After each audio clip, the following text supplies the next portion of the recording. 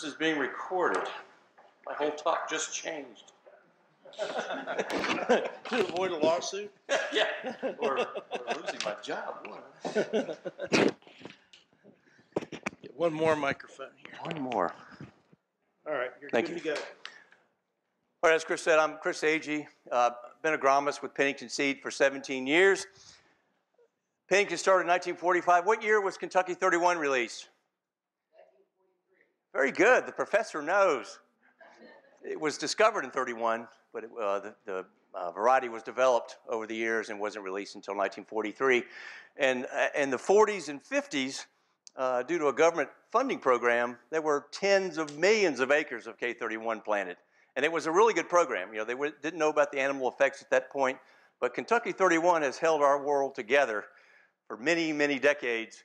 And while it's, you know, lots of animal problems, it's kept our soil here and out of the oceans and the Gulf of Mexico. So it did do some good, and actually better than they brought in kudzu as well for erosion control. Can't say as many nice things about kudzu, although sheep and goats love it.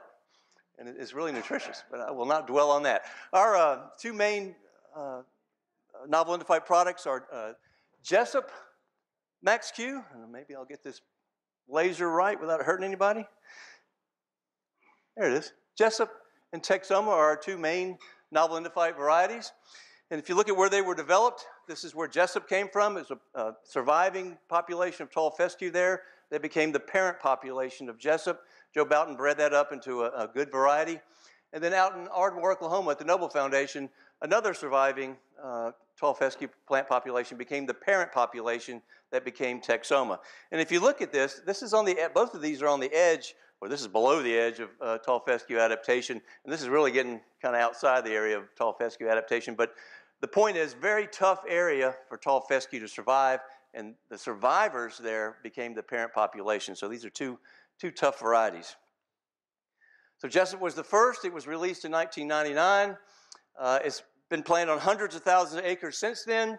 And all the questions that farmers had were, you know, will this persist better than the last great thing to come along, the endophyte-free tall fescue? A lot of Kentucky 31 was killed, a lot of endophyte-free was planted, and then farmers watched it die after about 2 or 3 years because it was not the same tall fescue that they were used to, and because it didn't have the endophyte. We've learned a lot since then. Got to have the endophyte to persist. Because it was the first, it's been trialed on farm demos to answer that question in farmers' minds. Lots of researchers were interested in it as well because it was the first. And we had lots of demo sites planted throughout the tall fescue belt. And it's a few places that it shouldn't be grown and it won't grow. And then lots of research sites as well, experiment stations, university trials. And all that was to answer the question, you know, the animal performance was not a surprise after what we learned from endophyte-free, but the persistence was the big question. You know, will it perform as well, as good as K31?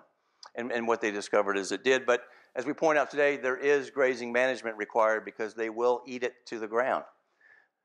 Texoma is the first novel endophyte variety released by the Noble Foundation. They were looking for a cool season grass out there that did better than K31, and they were really just looking for a cool season grass that would live out there. And we'll talk about that a little bit later. But and they did succeed. Again, it's got the Max Q2 endophyte, different from the endophyte that's in Max Q. It's actually an upgrade endophyte, a little bit better marriage between the fescue plant and the fungus.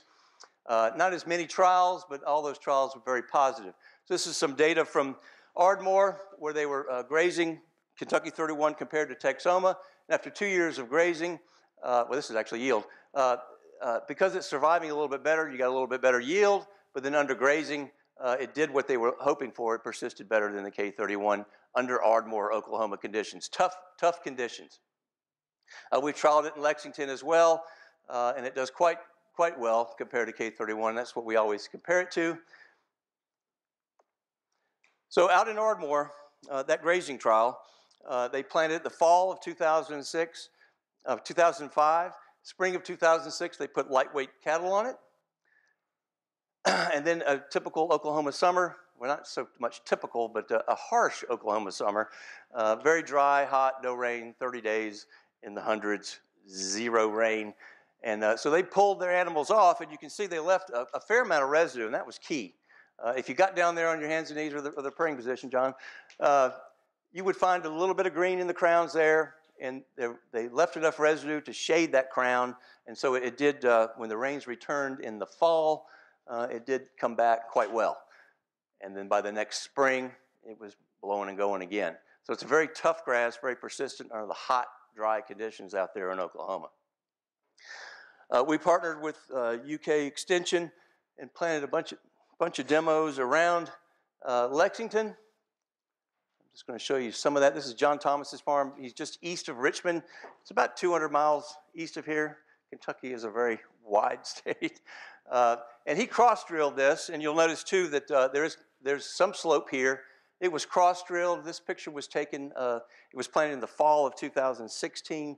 This picture was taken in the spring of 2017, and we had a fall on possibly the hottest day of the year in August at John Thomas's farm, and it was a very good day. But he is well pleased with his stand. He's been grazing it since then, and we hope to get some animal data off of it soon because we think he has enough fencing now.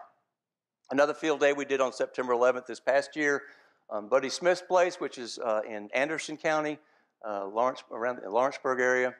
And this gentleman here is UK Extension Agent Tommy Yankee. He is the extension agent's extension agent. And having been an extension agent myself, he does an excellent job, and I want to thank him for some of these pictures. But Buddy Smith's renovation is similar to what we talked about today. He had 2 pastures, 12 and 13 acres, I believe, that he wanted to improve the fertility. They were thinning anyway, so he really didn't feel like he was losing that much. 2 springs before he planted, he did some sorghum Sudan, grazed it, sprayed it again with Roundup. He's starting to clean up any escapes of the fescue that was there that would have been shaded out. And I want you to note that he fertilized on several occasions to get that soil fertility up. And the reason I have forage collards in red here is I've never dealt with forage collards, but turned out they were really hard to kill. And I'll show you a picture.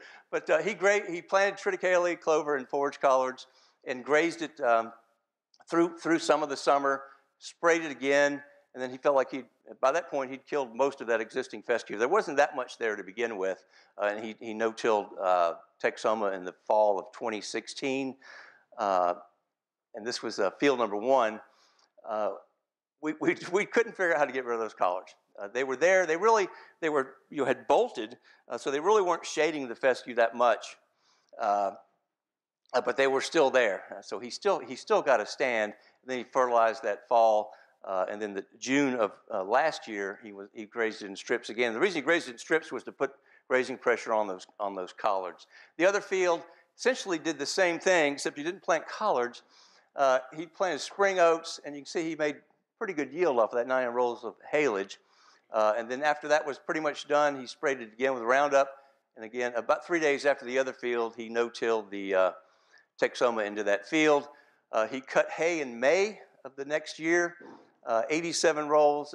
That's more than I would have estimated. Certainly, he got quite the yield. And then he strip grazed it. He pulled the cows out and then fertilized it early August in the plan to stockpile. And then he put cows in on that. I think it was from about 45 days he got off of that until January 3rd. And then last year he cut hay on it again. So this is the brain trust standing in pasture number 4 here. Here's that other field, nice yellow collards blooming there. And this shows that intake does increase your average daily gain. But this is the field we had a field day on, the one he got all the hay off of. Excellent stand. He actually ended up with an excellent stand here because, like I said, those collards were not shading out that fescue. He had good plant numbers. They were just not doing a whole lot under those collards. Back to calibration of drill. They calibrated, and I recommend calibrating the day before you're going to plant. They spent 2 hours calibrating this drill. I think they had to... should have used your method, but I think they had to actually replace some coulters as well. That really slowed them down. Lacefield Max Q2 is our newest fescue, developed up the road here in Lexington. Dr. Tim Phillips was the breeder. It is a continental type. It has the Max Q2 endophyte in it, and Tim selected for excellent seedling vigor.